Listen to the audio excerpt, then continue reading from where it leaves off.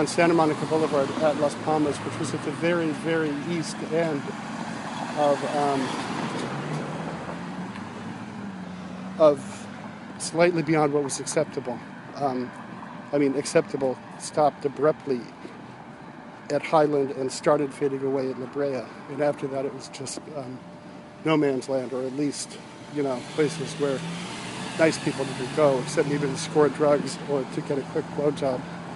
So anyway, they caught me kind of hustling along there. And I waved at him, which was probably a bizarre thing to do. And the fact of the matter is I wasn't really hustling. I was more, who knows what to call it. Who indeed. But there I was. And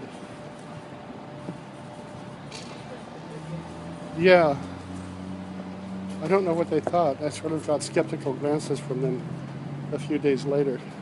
And I think Mark, a friend, said something to me about, or maybe it was an earlier friend, said something to me about, you better be careful.